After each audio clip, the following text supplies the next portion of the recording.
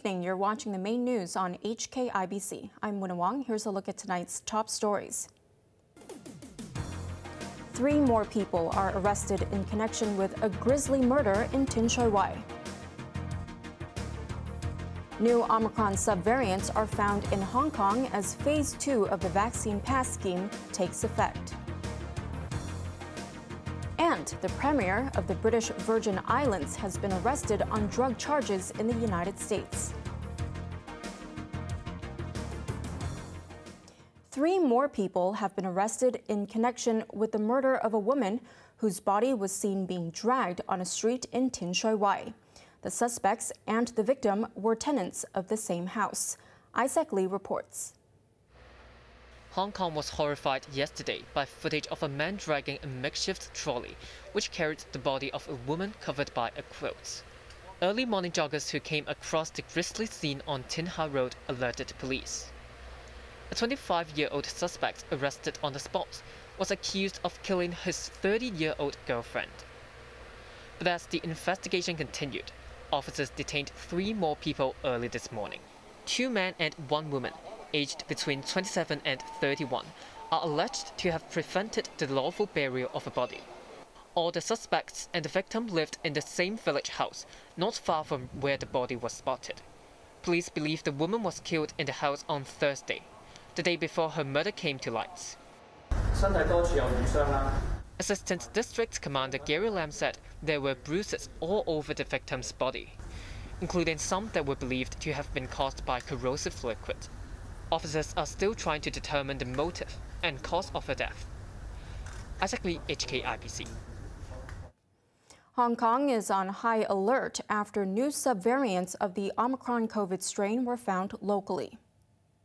Chuang Shuk-kwan, who heads the Communicable Disease Branch, says 10 samples from recent imported cases carried either the BA.2.12 or the BA.2.12.1 variants.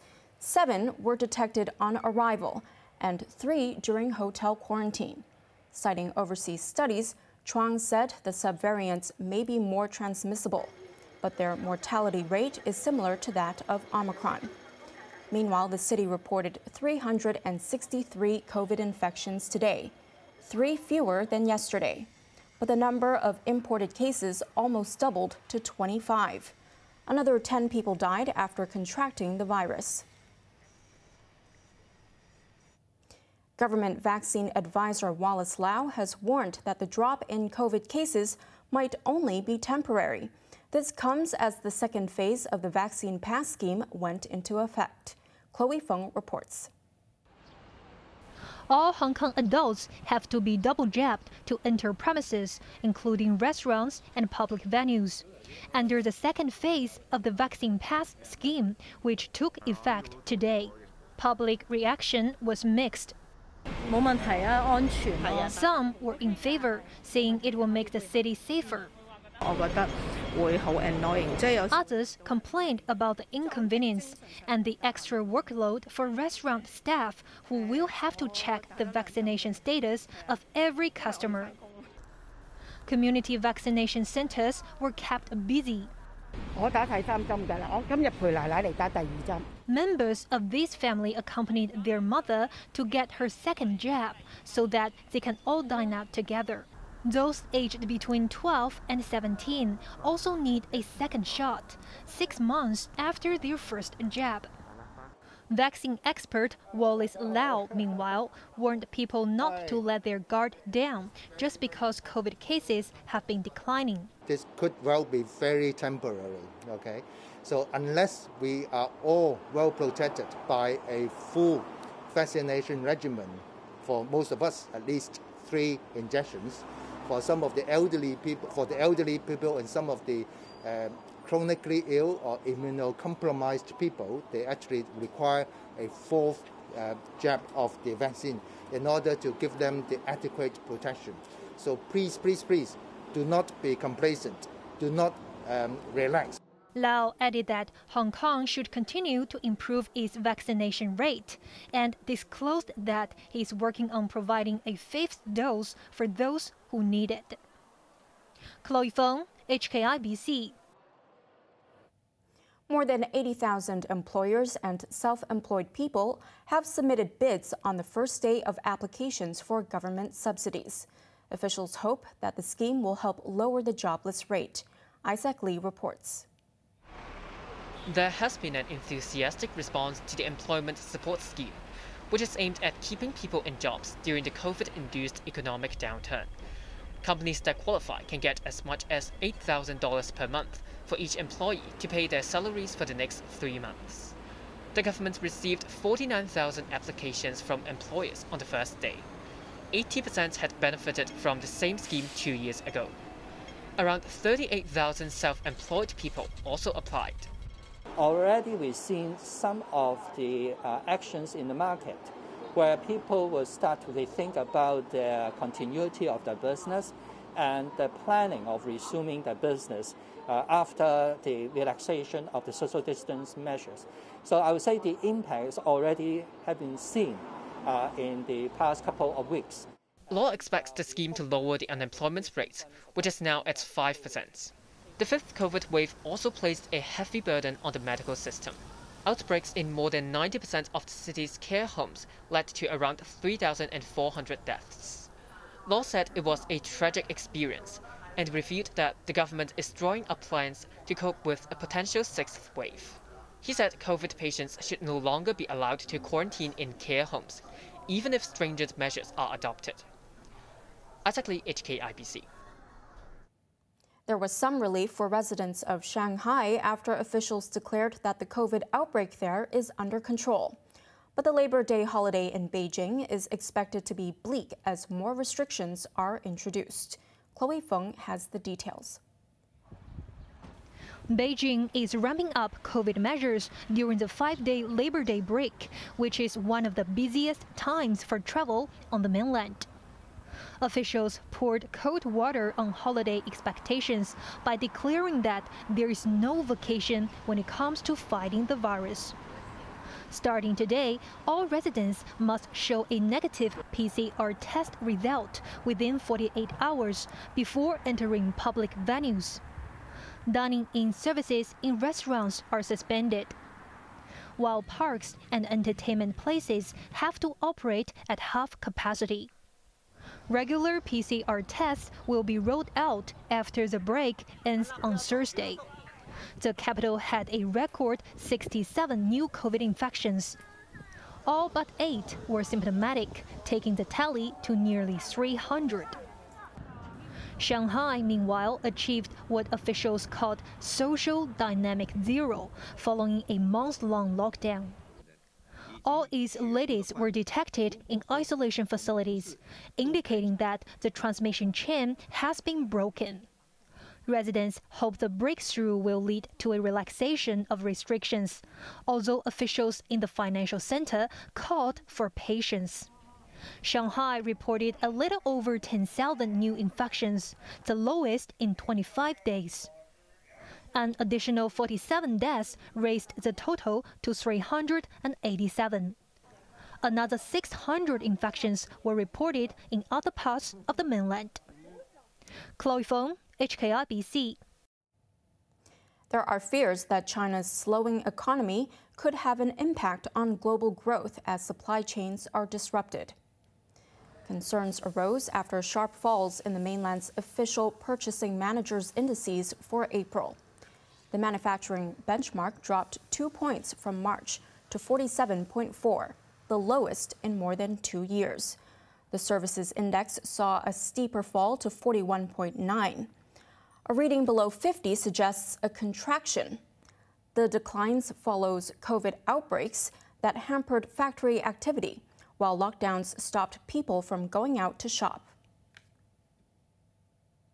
Overseas, the Premier of the British Virgin Islands, Andrew Fahey, has been arrested in the U.S. state of Miami for allegedly smuggling cocaine and money laundering.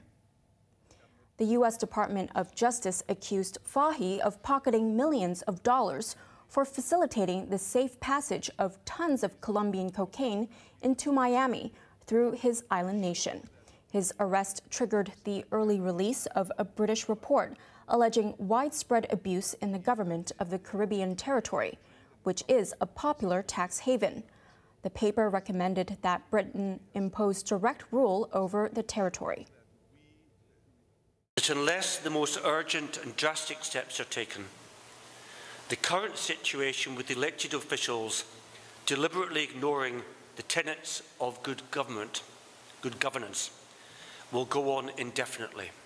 What this would mean in real terms is that there would be no more elected representatives who represent the people of the districts and the territory in the House of Assembly, where laws are made for our society. There also would be no government ministers to advance the public priorities or a cabinet to approve a policy. All of this authority would be vested in the governor. The report makes a number of recommendations aimed at reforming and strengthening the systems of government in the Virgin Islands. In my view, these can be achieved without the partial or full suspension of the Constitution, in which direct rule would apply. Moscow has continued its assault across Ukraine as the war entered day 66. Russian Foreign Minister Sergei Lavrov blamed Western countries for convincing Ukraine to stall peace talks. Another day, another round of shelling. For residents of Ukraine's second largest city, Kharkiv, this has become standard, but no less terrifying. They are firing at us with everything they've got, said this Ukrainian soldier. They don't care where it goes, and it's impossible to figure out where it will fire. There is nothing here besides residential buildings, schools, and kindergartens. There were similar scenes in the city of Fastiv in central Ukraine. An industrial area was hit by cruise missiles, damaging buildings and cars and injuring 2 people. In the port city of Mariupol, Ukrainian soldiers are holding out at the Azovstal steel plant. But the situation is getting more dire each day. Mayor Vadim Boychenko said the troops are running dangerously low on food, water, and medicine, and called it hell on earth. President Volodymyr Zelensky admitted that the situation around Kharkiv and Donbass in the east was difficult. Russia's Foreign Minister Sergei Lavrov, meanwhile, blamed Ukraine and the West for stalling progress towards peace.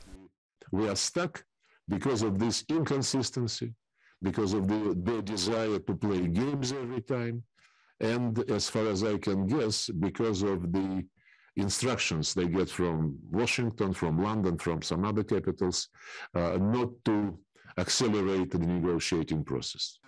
Lavrov criticized Ukrainian ultranationals for backtracking on arrangements to open humanitarian corridors. A cat in London has become a TikTok sensation, with up to 4 million views for some videos of her touring the British capital as she sits on her owner's bicycle. I adopted her in Los Angeles and drove her up to San Francisco, where I lived at the time, and I trained her right from the start to do walks. So like right when I got her home, I had the harness on her and we were practicing, and so I took her on a lot of adventures. You know, we went to the beach, we've ridden the trains around San Francisco. I always used to take her down to the store and stuff like that. So when we finally decided to do the bike rides in London, you know, it had been 4 years of walks and adventures, and so when I put her on the bike basket, she thought nothing of it. She was just immediately fine with it. Finally, the weather. It will be significantly cooler tomorrow with clouds and showers. Temperatures will range between 20 and 24 degrees. More of the same on Monday before we get some sun again on Tuesday. Now let's take a look at the weather around the world.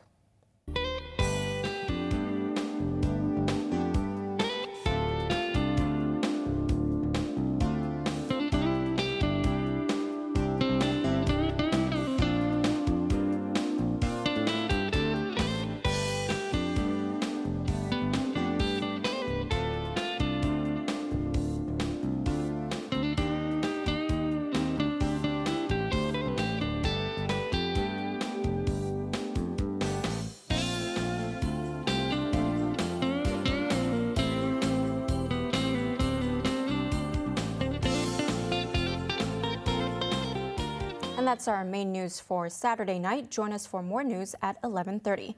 I'm Wynna Wong. Have a good evening.